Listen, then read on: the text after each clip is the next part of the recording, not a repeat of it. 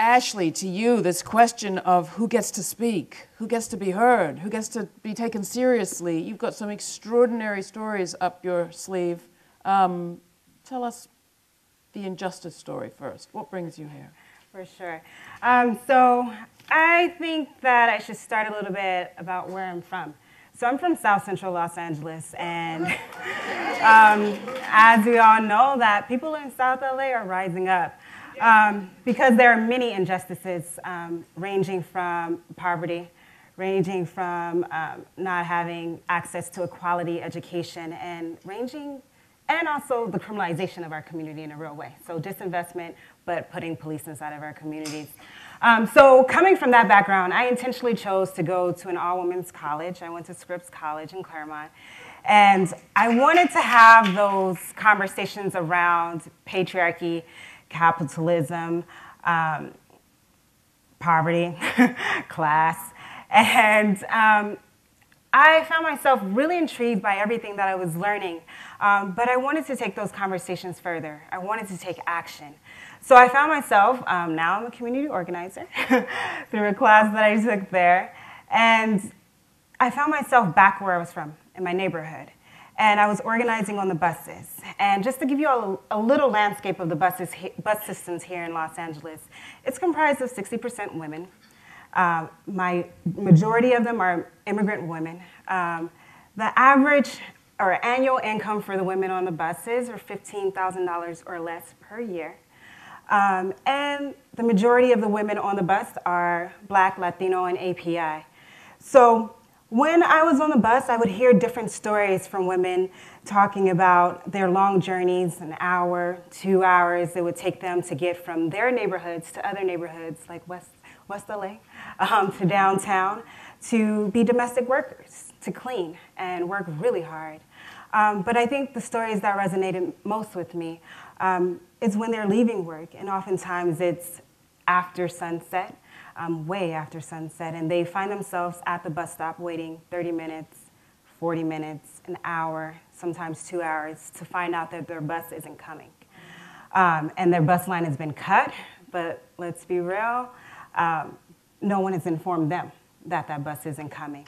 And so, although they're put in this predicament where they're waiting for these buses, you know, MTA, our metro system, also continues to increase the fares. They also continue to cut the service in an attempt to create a world-class bus system.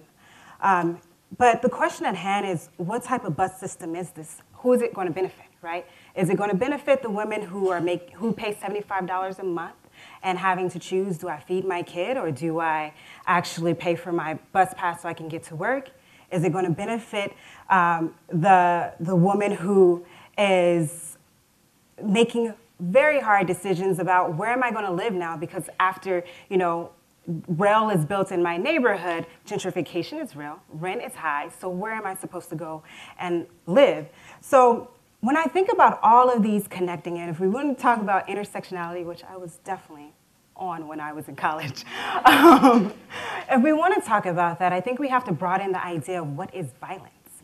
Poverty is violence. Racism is violence. Patriarchal capitalism is violence. So I think that's one of the things that what resonates with me with injustice. Well, so to elaborate on that a little bit, what are the consequences for the women that you watched on the bus, for the women riding on the bus? So I think the consequences are very grave in the sense that sometimes women, they're walking, right? They have to walk home, and I don't know if you all know, but you know, walking home in LA, it's kind of scary. And you know, I think, and I'll just speak from my own experience, walking home when your bus does not come, I'm usually traditionally not afraid of the people inside of my neighborhood, but a real thing here in Los Angeles is we need to think about police.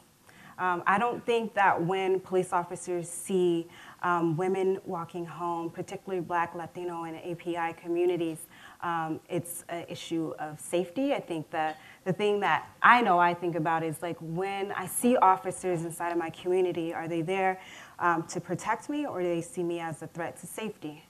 And I think the latter is what most women experience. So, you know, I think that's one huge thing that, you know, women are facing. But another thing in which I probably shouldn't switch so quickly to this, but I think is real anger. And when you have that anger, it makes you rise up and it makes you fight. So women, although experiencing these conditions, you either can be content with it or you can decide that you're going to fight against it. And you see it as something that's institutional, right? You see the structures at hand, and then you say, we all have something in common, these collective stories. And we need to join together and we fight back. And that's why we have something like the Bus Riders Union, and that's why we have organizers in the street, because of these women.